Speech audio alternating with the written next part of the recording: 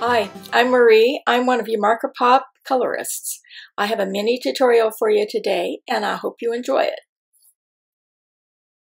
Today, we're going to be using the color combo E34, Y23, Y21, and YR23.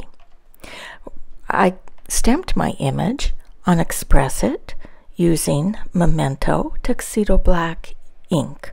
It'll be great for your Copic or Shinhan markers. And I'm going to show you a little technique for using some terry cloth to add some texture. The image we're using today is by Little Darlings called Izzy's Kite Time. Now I'm going to begin by applying a base coat very lightly. It doesn't have to be blended really super smooth because we're going to do a straw hat. And this combination we're going to be using and the technique with a colorless blender is going to give you that wonderful sun-kissed kind of rough straw hat look. So now we're going to be applying or mapping out some shadow area with a mid-tone to see where I want my shadow areas. My highlights coming from Izzy's kind of the front and her right hand side. So we'll be keeping the areas blocked by her face or on her left hand side, which would be your right, more in shadow. Also that rim of the hat, the area just behind the rim and obscured by the flowers, that area needs to be a little darker for shadow. Now it's fun to try to experiment with her highlights coming from different areas, and you'll get a completely different look, and it's yours to play around with. That's what makes coloring so much fun. And we're blending out with our other mid-tone now.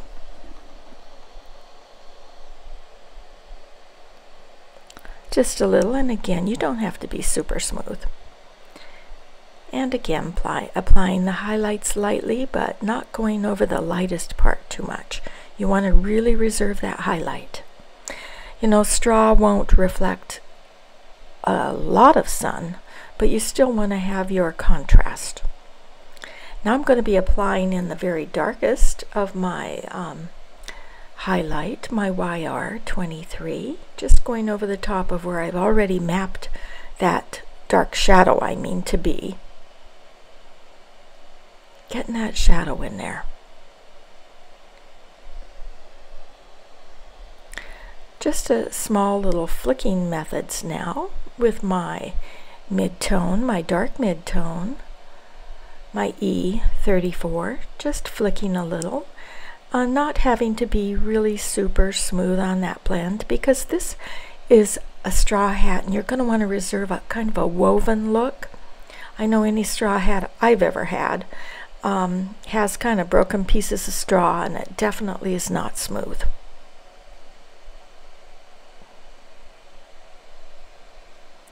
And then our little highlight, blending out some with that.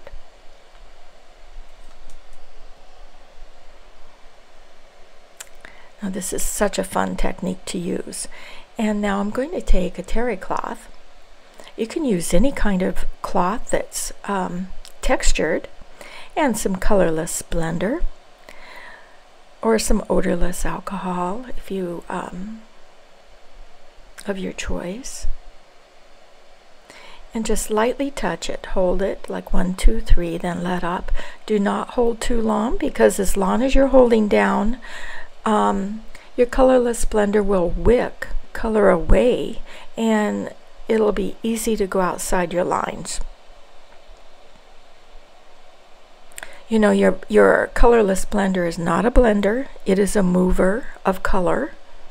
And you can see, and start out light. You can always go back and texturize more, but the more it dries, the lighter and more texture you'll see. So don't overdo it in the beginning.